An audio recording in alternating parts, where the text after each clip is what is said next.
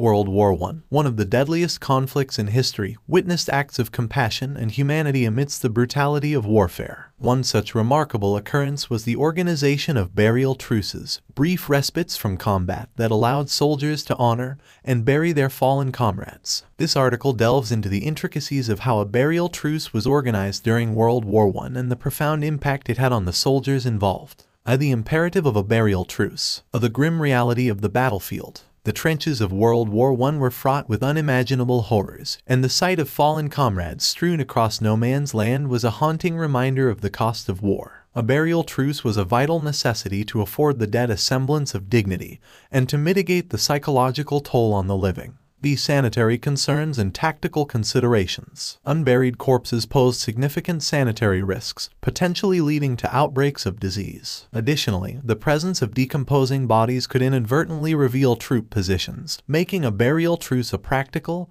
and tactical choice. 2. Communication and negotiation. Liaison officers and truce envoys. Organizing a burial truce necessitated communication between opposing forces. Liaison officers, appointed representatives from both sides, played a critical role in facilitating negotiations and ensuring compliance with the truce. Chaplains as mediators. Chaplains, respected figures with influence on both sides, were often instrumental in brokering and mediating truces. Their moral authority, shared commitment to honoring the dead, and neutrality made them effective facilitators. 3. Timing, duration, and logistics. A mutual agreement. Both sides had to willingly agree to the truce, often specifying a predetermined duration, to ensure it was observed by all combatants. The designated time and location. The truce was scheduled to occur at a specific time and location, usually communicated in advance through appointed liaisons. This allowed for coordination and minimized the risk of misunderstandings.